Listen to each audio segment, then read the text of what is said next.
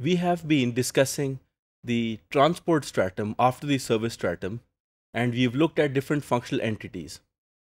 Now we are going to get a little more into detail on various other aspects of the transport management.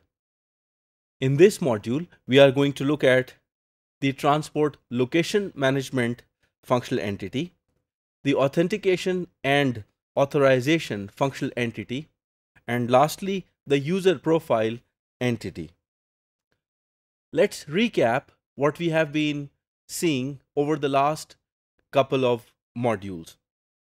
Here you can see that within the transport stratum, we have the transport location management, the transport authentication and authorization functional entity, the transport user profile functional entity.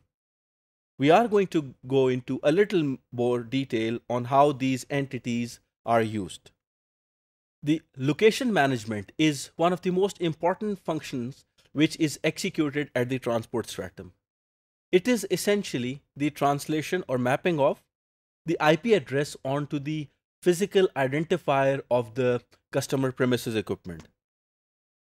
It could also include mapping between the information which is provided by the network attachment and control functional entity, which is given to the transport stratum in order to know which devices are connected in the transport plane. So the identifiers which are required for this particular location management are provided by the transport authentication and authorization functional entity. It means that the location management is carried out by the transport location management functional entity, but the information which it acquires could either come from network attachment control functional entity or by the authentication and authorization functional entity.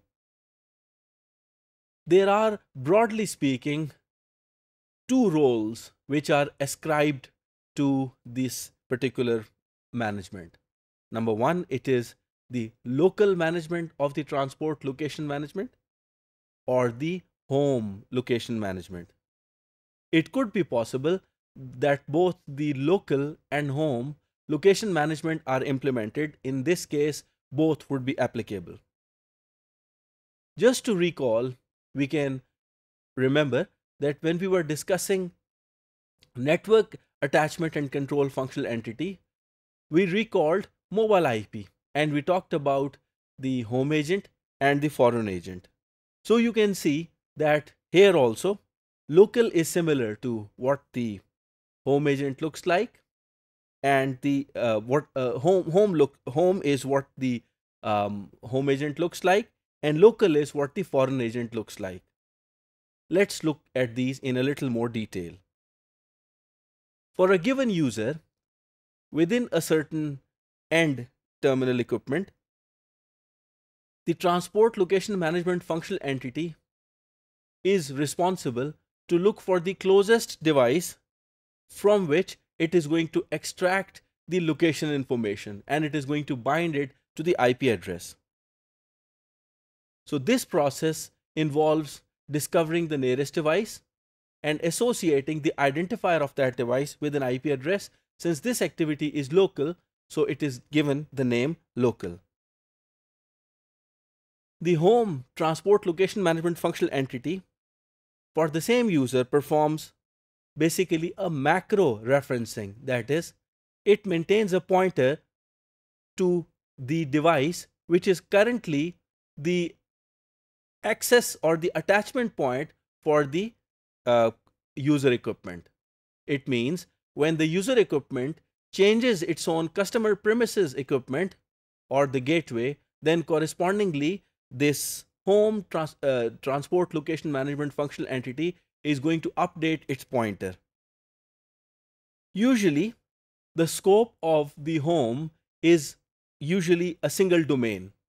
It means that as long as the user is within a single domain, the home transport location management functional entity is going to maintain and update the current local of the user equipment for as long as the user is moving within a single administrative domain.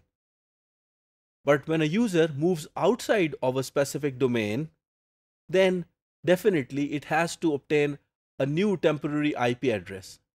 It means that now the home will have to look for and discover the local in the other domain. It is quite similar to how the mobile IP works, as in home agent and the foreign agent. Now, how this transport location management functional entity provides services to the querying entities.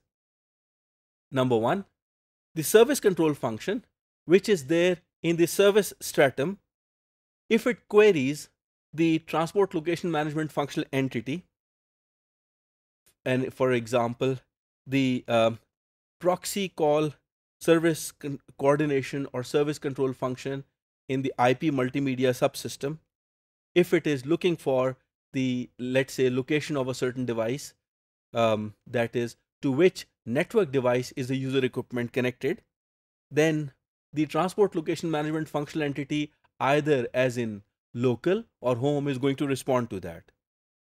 Then it is also useful to support mobility, because within one NGN, different administrative domains can be traversed. In that case, the home, or I would say the native service control function in the service stratum, may contact the functional entity in the visited network to know what are the current whereabouts of the mobile device. Now, the next important entity that we initially discussed, that we are going to cover it, is the transport authentication and authorization management functional entity. Now, this is of course related to the allowing a device to enter into a network and utilize certain services. So it means that there's a requirement to get some kind of user profile.